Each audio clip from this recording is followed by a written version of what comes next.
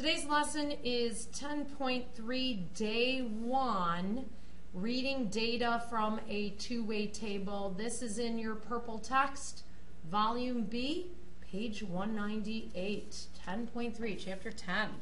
So reading data from a two-way table. A scatter plot represents two sets of quantitative data, such as distance, time, height, or area, which are expressed with numerical measurements. A two-way table represents frequencies for two sets of categorical data or qualitative data, such as gender, sport, flavor, color, or shape. The rows indicate one category and the columns indicate another. So categorical data, you need to know the difference between the two of those. And categorical data or qualitative data, it's something usually that's non-numerical, a category like females and males, or sports cars, race cars, family cars, you know, things where you're, or square, circle, triangle, yellow gumballs, green gumballs, blue gumballs. So you're putting some kind of a quality to it, like the favorite band that you listen to. So it's non-numerical that we're going to be talking about. Consider a class of 40 students. There are 15 boys and 25 girls. 8 boys wear glasses and 9 girls wear glasses. The frequencies can be represented neatly using a two-way table. The number of boys who do not wear glasses would be 7. There was 15, 8 of them do, 7 of them don't. Number of girls who do not wear glasses would be 16. So here's a two-way table being delineated by boy and girl, going in the rows here. The rows are gender, boy and girl, and you can see that it's labeled out here on the left side. And the columns are wearing glasses, yes, or not wearing glasses, no. So putting that categories all together, yes, there's a total of 15 boys and there's a total of 25 girls. So altogether there were 40 students in this survey or data that we have. Notice that the totals or cumulative frequencies allows you to see how the class is distributed among the two categories, gender and glasses. There are 10 more girls than boys in the class. We also happen to know that. You can also use relative frequencies to summarize relationships in the data. So, we are now in your notes on page 29.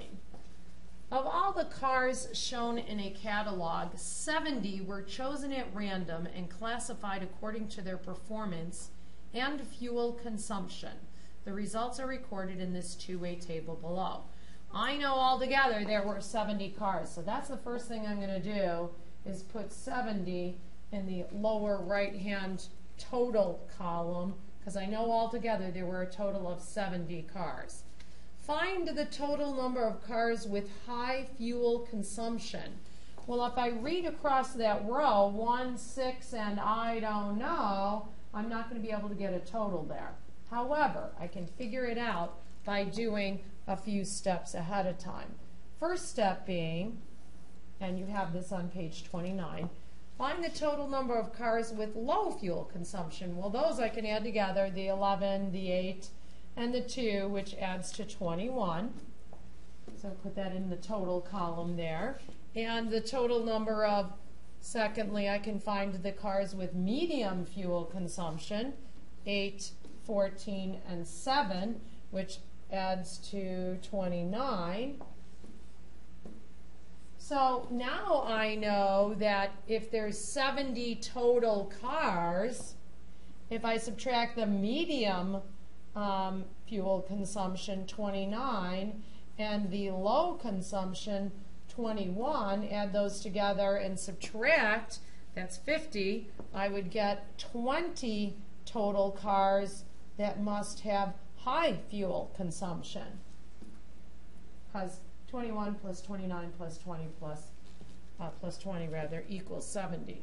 So find the number of cars with good performance and high fuel consumption. Good performance and high fuel consumption. So that missing piece that I have here, this box right here.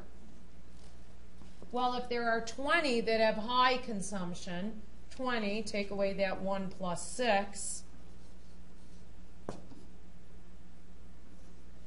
20, take away 1, take away 6 more, or 1 plus 6, I could add it together and do it this way too, would give me 13. So there are 13 cars with good performance that have high fuel consumption. So this number would be 13. Then on the next page, 30, it asks us to complete the two-way table on the previous page with the total number of cars for each performance category. So this is actually on page 30 in your packets, but I moved it over here onto this page, just so that I could see all the numbers together.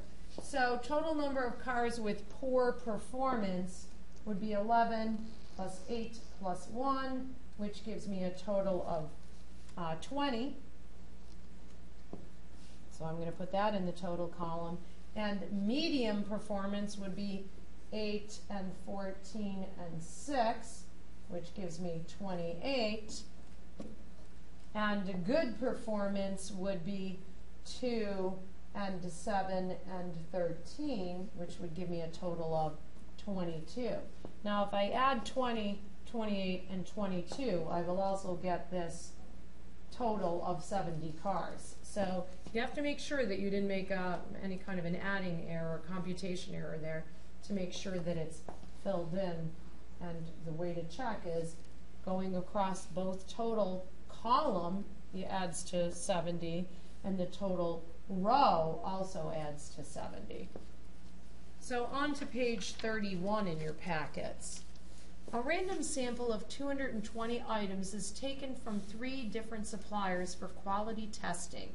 The results are recorded in the two-way table below. So 200 in total, 20 items. I'm going to go ahead and put that in here. Find the total number of items taken from supplier C for quality testing.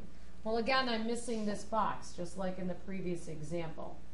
So first, I'm going to find A, supplier A, which is the 8 plus the 22 plus the 69, which adds to 99. So I'm going to go ahead and put that in the total column. Supplier B would equal 6 and 18 and 53, which is 77. So put that in the total column. Now if I take, to find C, if I take 220 and subtract the sum of 99 and 77 from it, that's 176. 220 minus 176 would give me 44. So I have, from supplier C, there were a total of 44 items taken. So now find the number of supplier C's items which were rated good, that blue box that I have here. So 44, take away the sum of 12 and 10, that's 22, so that's also 22. So this would be 22 that were rated from supplier C as good. And now complete the two-way table. Well, 8 and 6 and 12 makes 26. 22 and 18, 40 and 10 makes 50 for fair. And good would be 69, 53, and 22, which is 144. And then 144, 26, that's 170 plus 50, that's 220. So my row of total, does it total to 220? And my column, 99, 77, and 44, also sums to 220.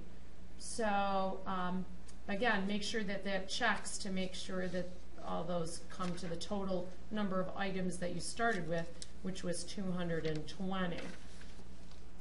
The third example here, 906, the annual workplace accident rates for 906 construction workers classified by trade are shown in the two-way table below. I'm going to leave this for you to complete, this two-way table on your own, and we will go over this in class tomorrow.